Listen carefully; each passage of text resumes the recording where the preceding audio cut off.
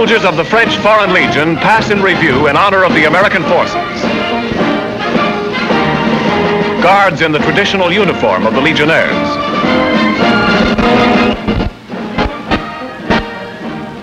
Spies, crack Arab cavalrymen.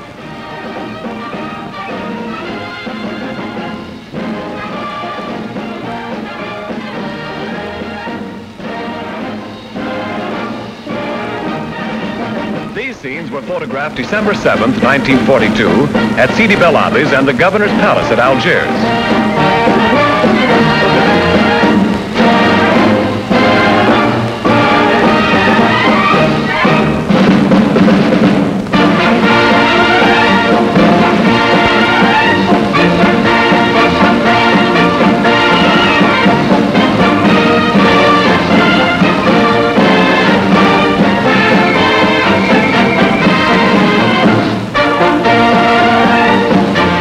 Admiral Darlan in the center of the picture, with General Clark on the right and General Anderson on the left.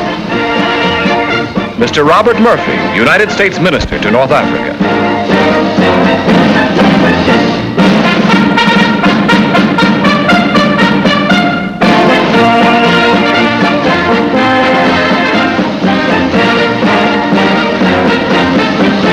The General Grants go to sea. These ships are known as tank landing craft. They are specially constructed for transporting armored vehicles and are highly maneuverable.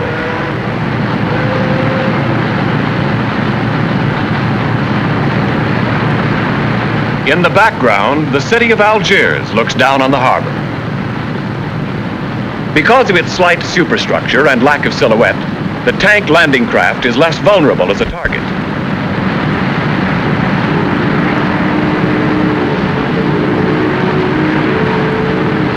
The black band around the waist of each soldier is a self-inflating life preserver.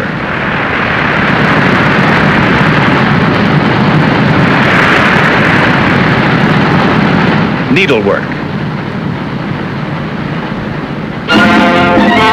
An Allied convoy bound for the port of Beaune moves eastward through the Mediterranean, escorted by British men of war.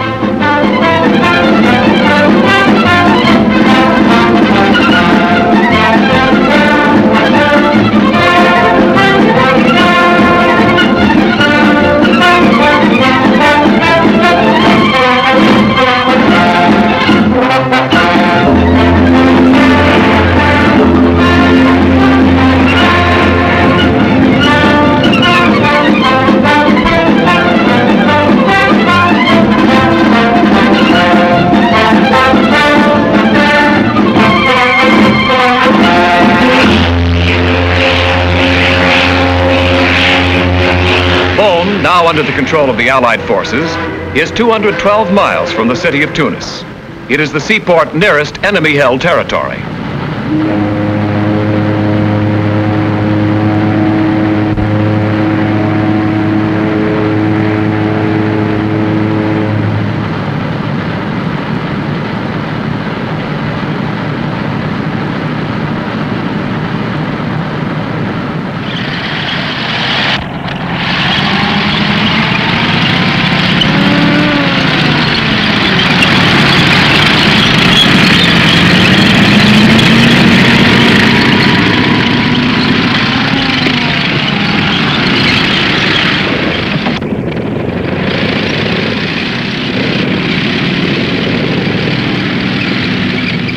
One by one, the General Grants roll ashore.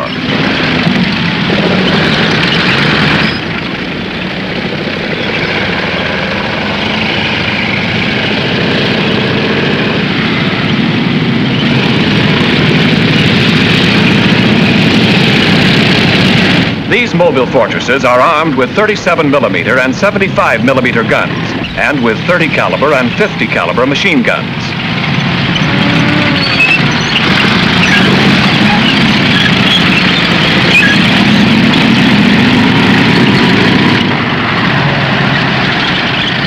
Step on it, Yank. The Nazis have airports in Sicily, and they're only an hour away.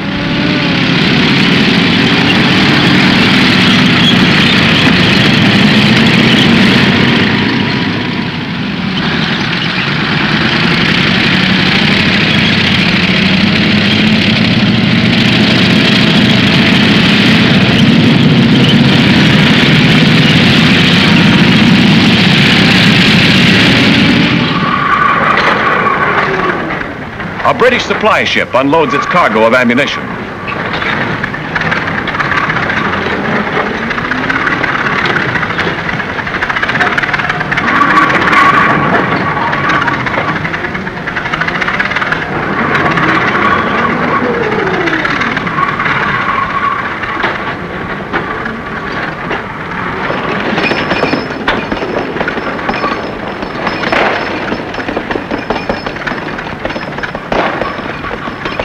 Pass the ammunition and handle it gently.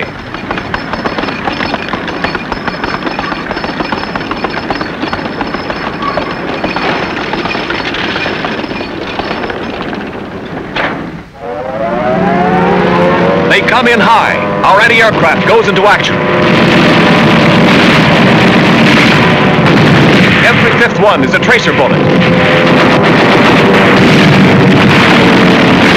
These street scenes were photographed by a concealed camera and reveal the true and varied reactions of the public during the raid.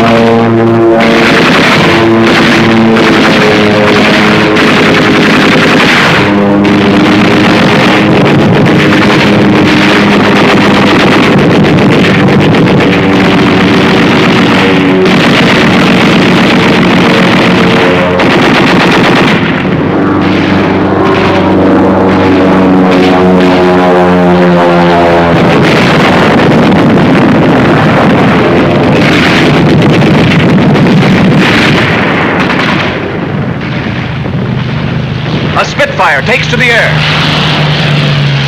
This is one of the Allied airfields in the vicinity of Bow. American P-38s rise to the attack.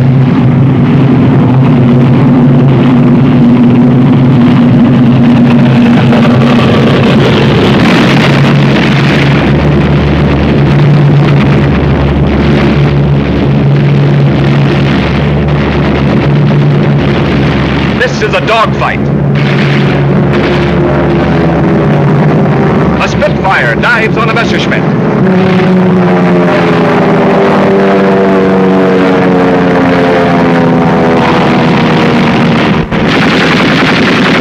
P-38s and Spitfires against Messerschmitts and Junkers.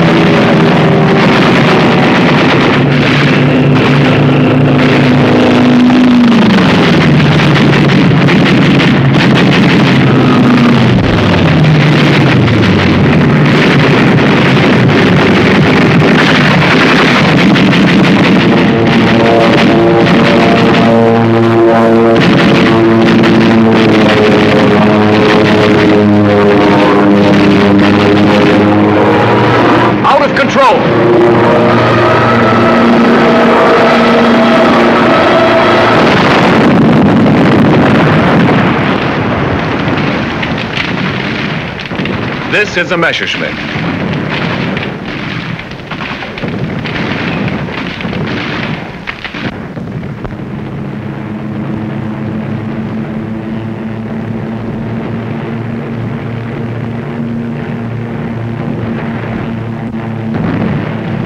These are wrecked German planes.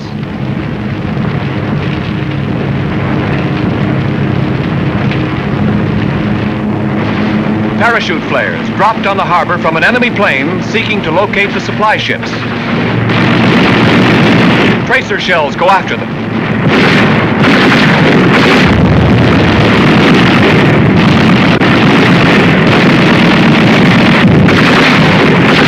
This was the Junkers 88.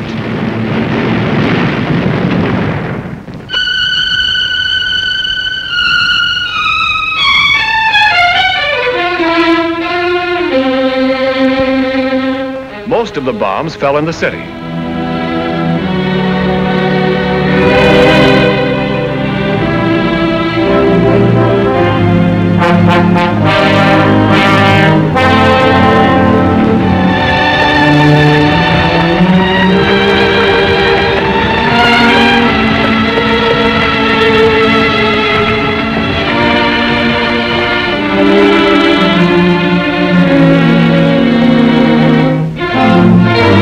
V stands for victory everywhere.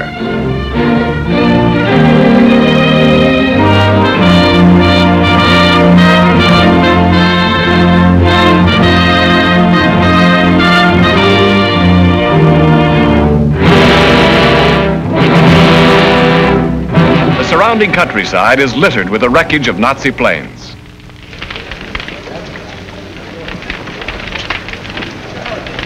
This is a Dornier.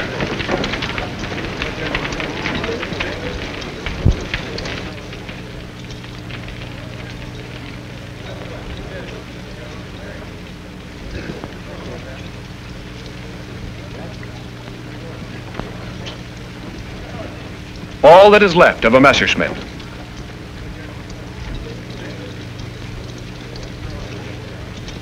The crew of this one was captured.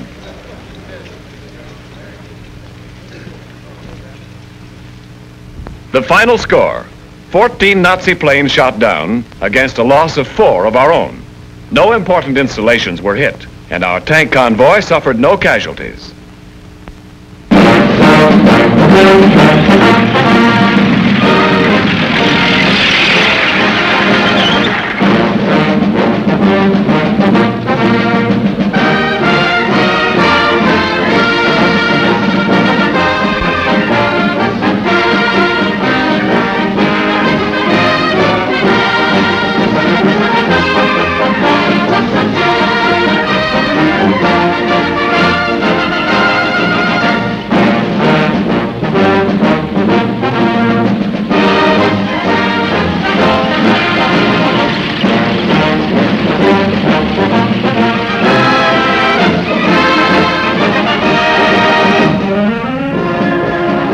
The tank convoy heads for the Tunisian front.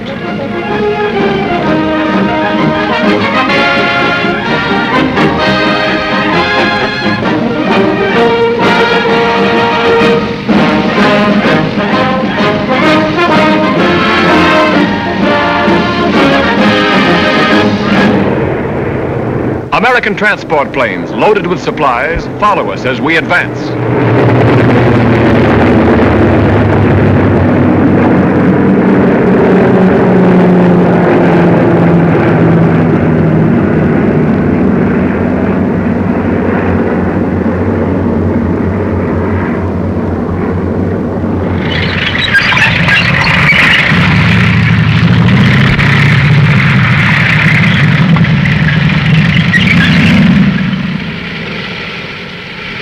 East of Sucaras, the General Grants climb a range of the Atlas Mountains.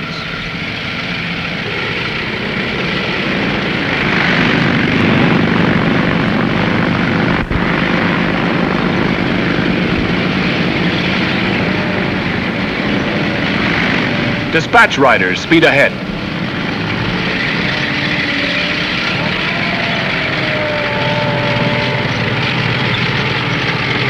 Here, the roads are hard and fast as compared with other sections of North Africa.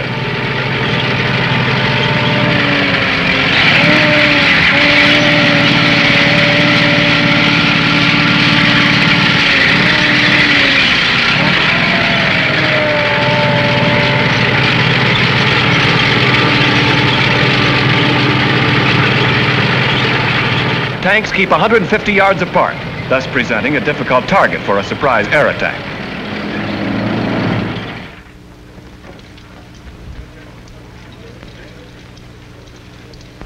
Whenever the general grants come to a halt, camouflage is the first order.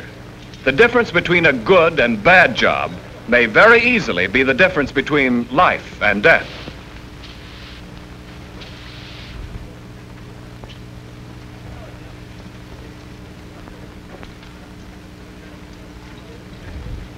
Bedded down for the night.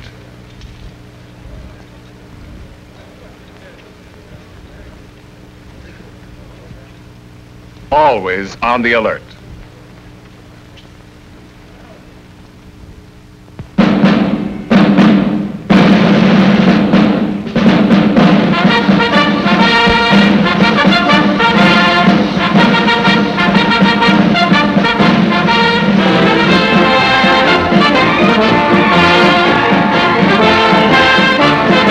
This is what American paratroopers look like after jumping from a plane at dawn, landing deep in enemy territory, accomplishing their mission, and marching 30 miles overland in full pack under a hot African sun.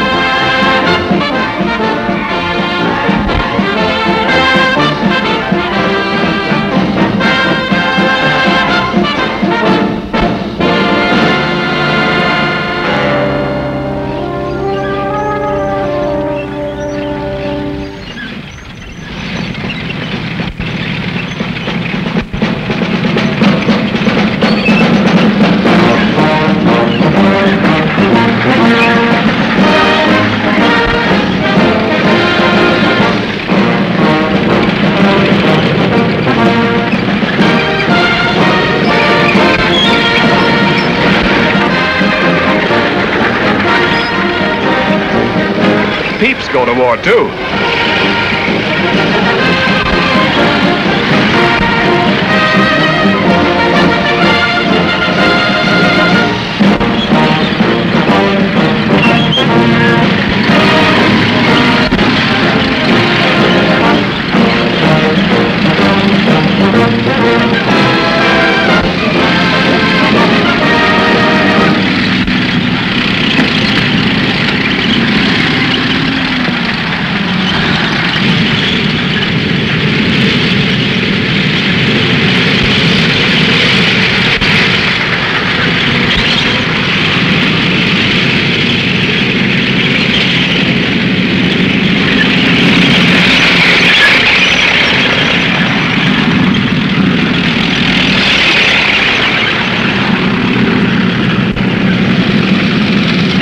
Keeping transportation arteries open is of primary importance. French soldiers guard all roads, bridges, and strategic points. P-38 circle overhead, providing an aerial umbrella for our convoy.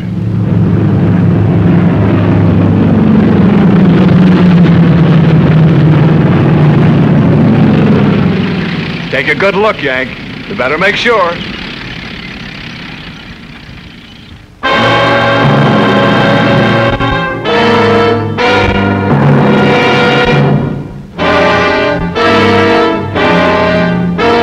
Result of a daylight attack. The Nazis not only bombed the train, but repeatedly machine gunned it from a low level.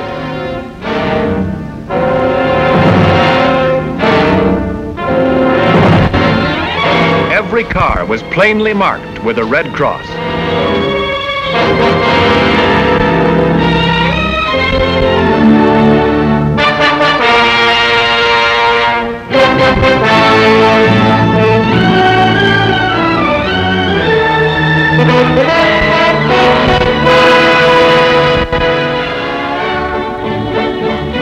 Buying chickens from the Arabs. The Arabs at all times were most helpful in their efforts to provide poultry and green vegetables.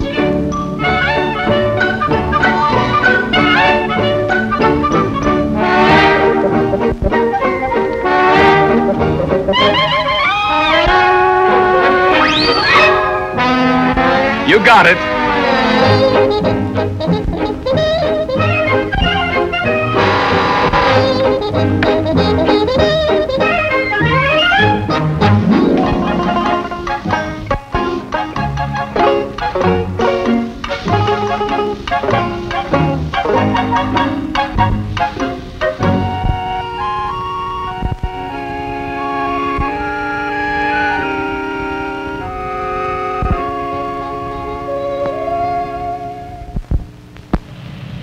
distances are marked in kilometers.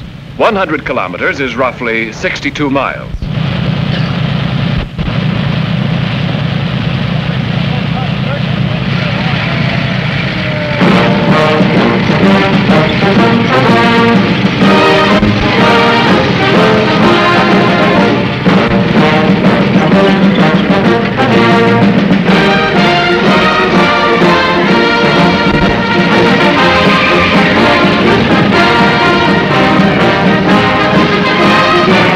This is a road barricade erected by the French. It will not stop a tank, but it will cause it to slow down and make a turn.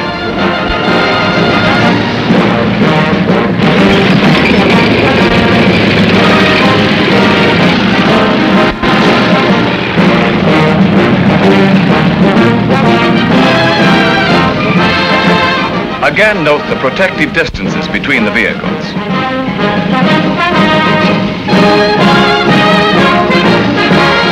The convoy leaves Algeria and crosses the Tunisian frontier.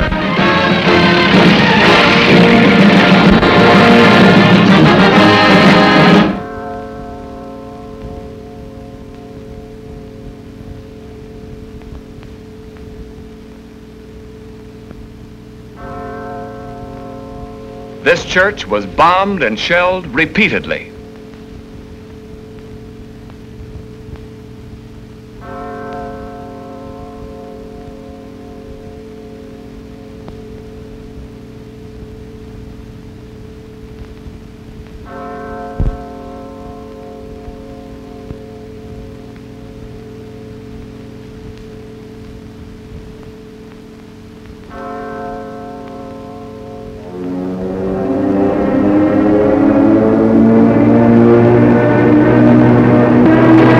The attack starts when a lone Nazi plane dives out of the sky, comes in very low, and unloads its bombs.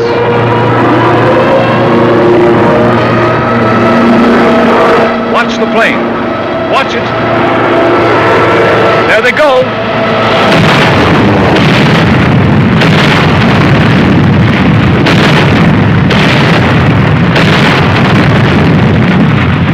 A gasoline dump is hit. They come from all directions.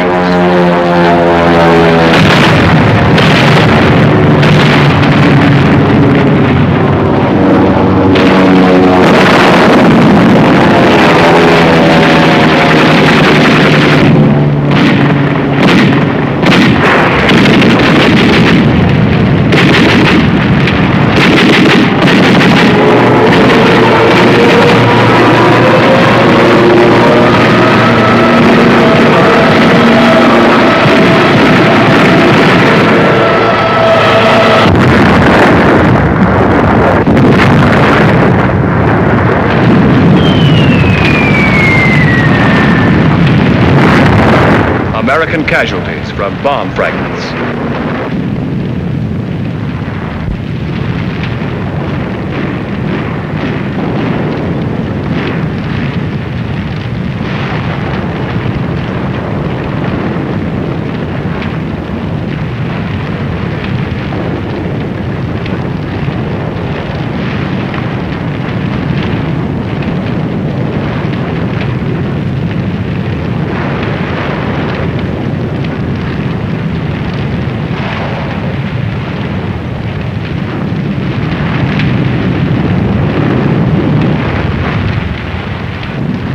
Wounded RAF pilots, victims of strafing.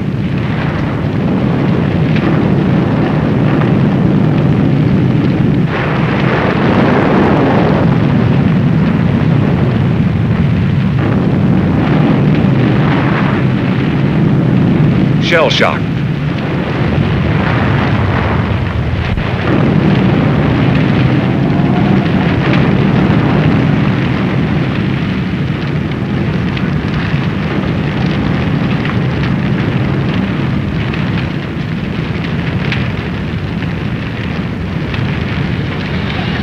An armored American ambulance.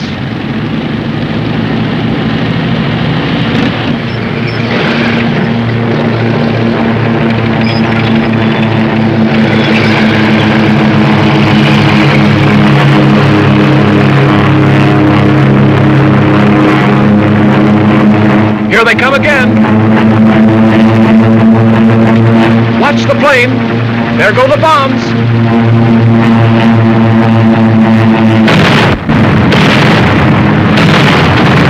A light on the road outside of town.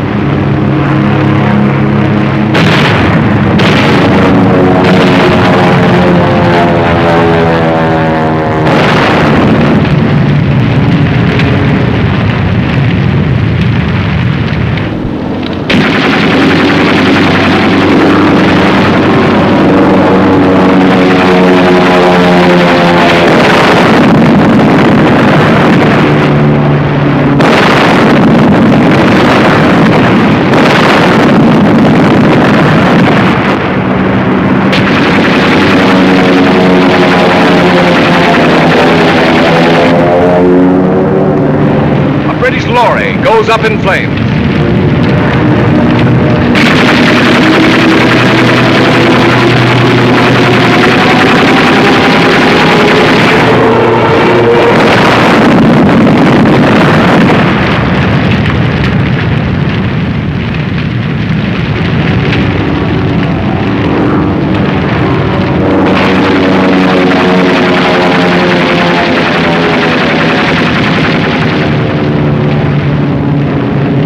Bomb crater.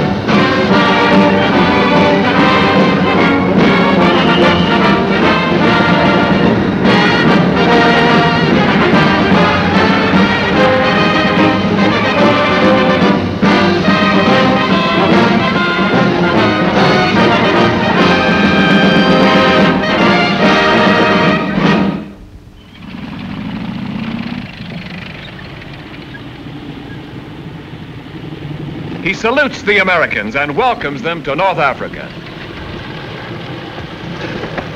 Maneuvers.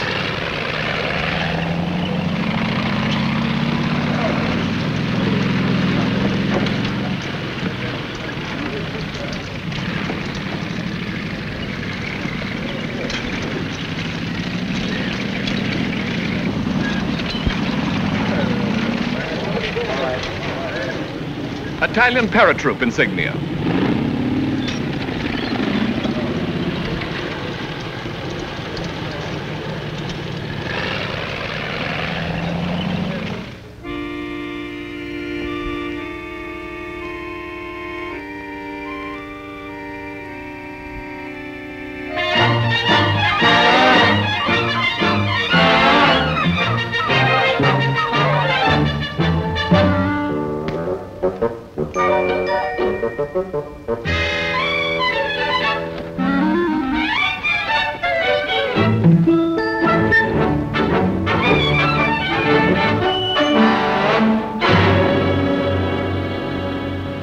As our convoy nears enemy-held territory, each tank commander receives his allotment of detailed war maps.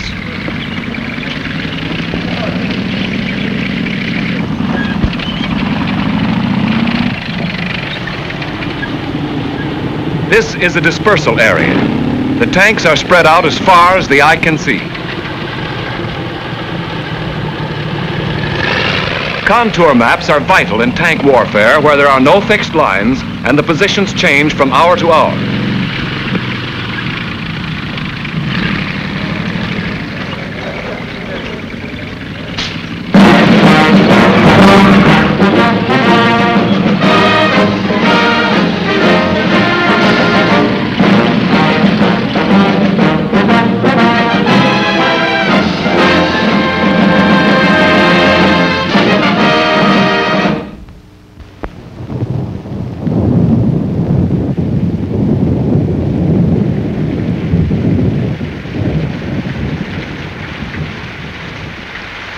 rain and thunderclouds.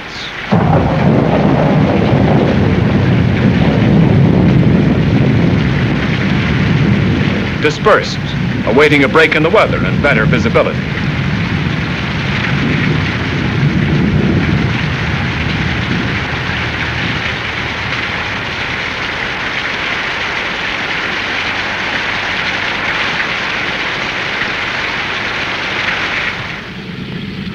This is a fluid battle area. Tunis, Tiburba, Medjez el-Bab. The battle will be fought here. There are no set fortifications or clearly defined opposing lines. A Nazi panzer division has advanced westward from Tunis. Our columns have come up the valley from Medjez el-Bab. Our attack will consist of a series of lunges against the armored spearhead of the panzer division. The sun comes out. Our armored vehicles move toward the forward positions.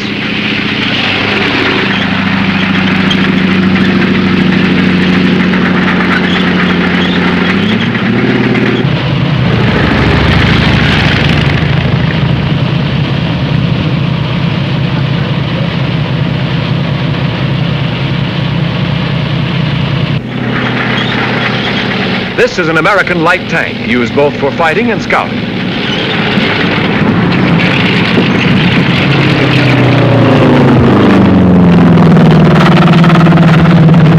P-38s move ahead of the advancing forces.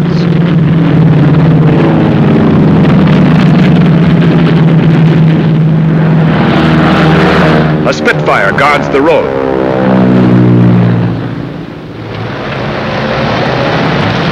A British scout car advances along the northern flank. American half-tracks follow on reconnaissance.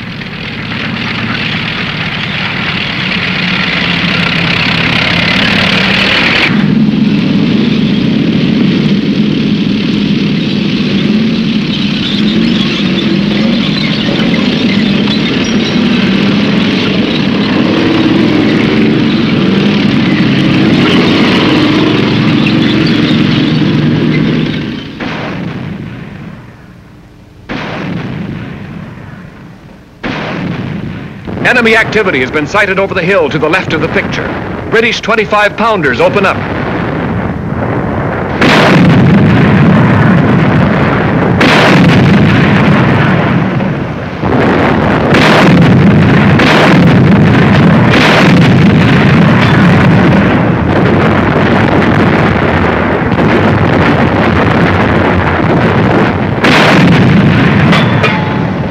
The battery commander corrects the range.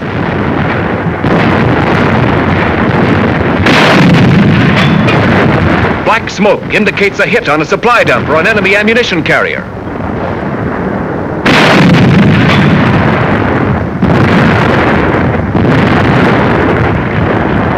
The Yanks are ready. In this type of mobile warfare, there are no trenches, no large concentrations of infantry. The doughboys are spread out for miles behind every tree and shrub, ready to strike the enemy or repel infiltration.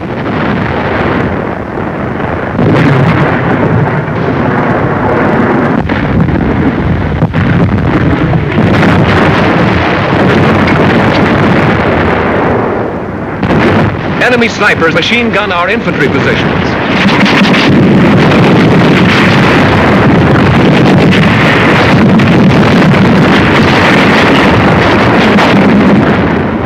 This is the actual battlefield. Germans on the left, Americans on the right.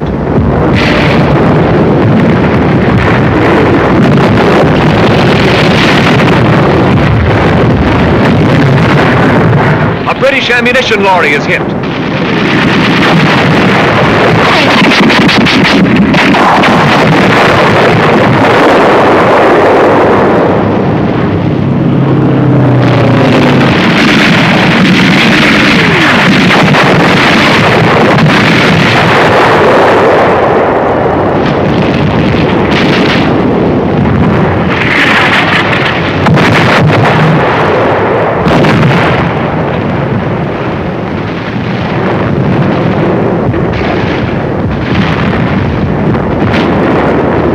These are German Mark IV tanks.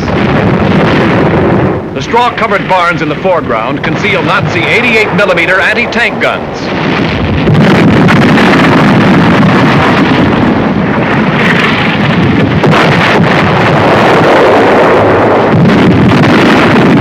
These scenes were photographed from a hill overlooking the battlefield. The cameraman is actually nearer the German lines than his own.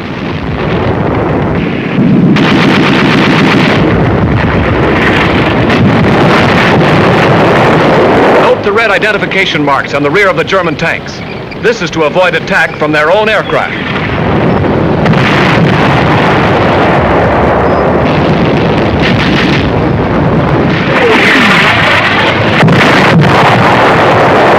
Our artillery begins to find the range.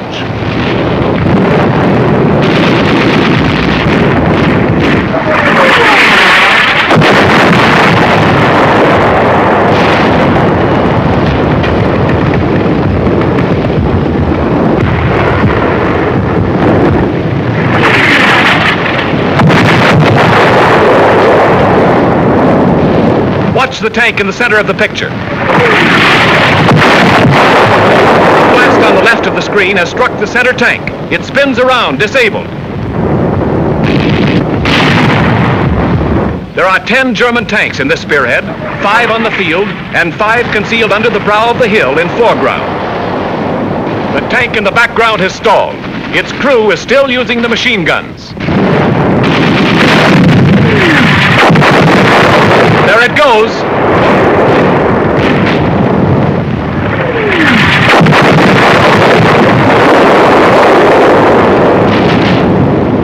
A direct hit on an enemy 88mm gun position.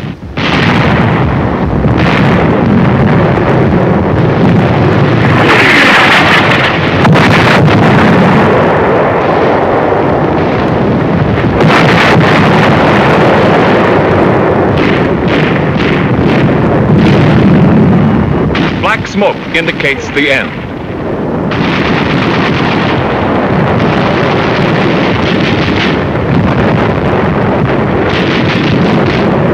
Enemy prisoners are brought in under guard. Note the 2 guards following in the rear.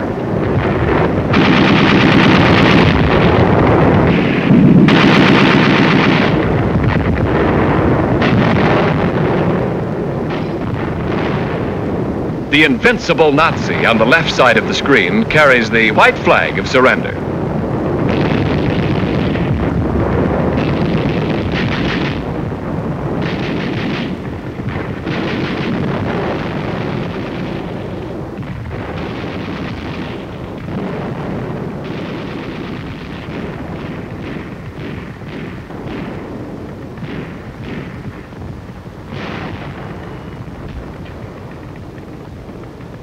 These prisoners are veteran members of the Afrika Korps.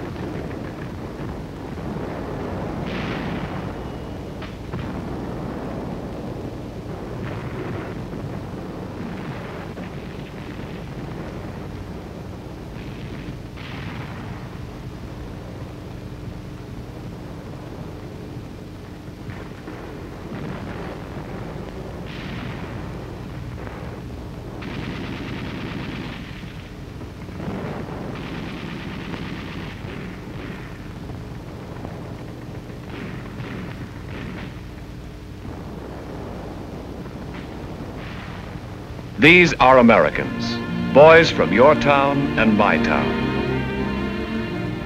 They have fought today in a strange country for a remote little valley on the road to Tunis, and they have fought well. This is an important victory, not because of its strategic value, not because of its military importance, but for an altogether different reason. This morning, when the battle began, this valley was a conquered valley in the hands of the enemy. Tonight, it is a free valley.